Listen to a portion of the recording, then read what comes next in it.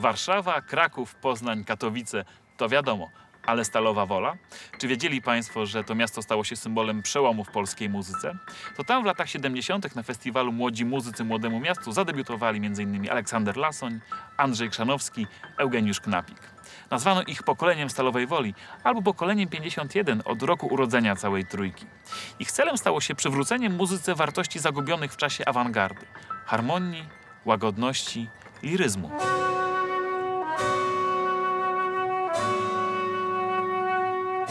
Stalowa Wola to szczególny moment w życiu tych właśnie kilku kompozytorów, którzy należą do tego pokolenia. Zdarzyło się to zaraz po studiach, czyli trudno sobie wyobrazić lepsze wejście w taką szeroką perspektywę muzyczną, jak festiwal, który promuje.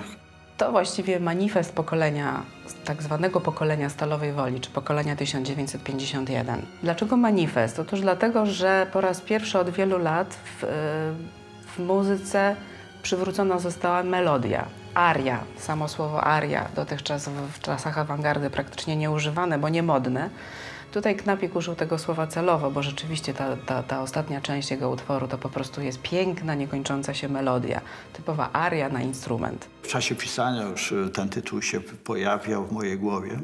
Wskazuje on na 2 albo 3 elementy tradycji. Przede wszystkim chorale, czyli harmonia. Interludio, czyli rodzaj międzygry, prawda, jakiegoś preludium, czy właściwie interludium. I aria, śpiew.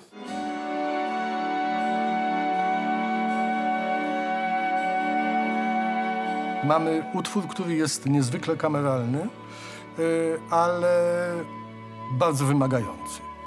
To zderzenie też wielkich emocji i współpraca instrumentów do tej współpracy trudnych. Otóż mamy niezwykle mięsiste, ale charakteryzujące się swoim brzmieniem smyczki. I do tego dołożony jest klawesyn, który z natury rzeczy posiada zupełnie inną artykulację. Utwór Knapika podoba mi się w całości, ale najbardziej lubię arię. Jest po prostu śliczna.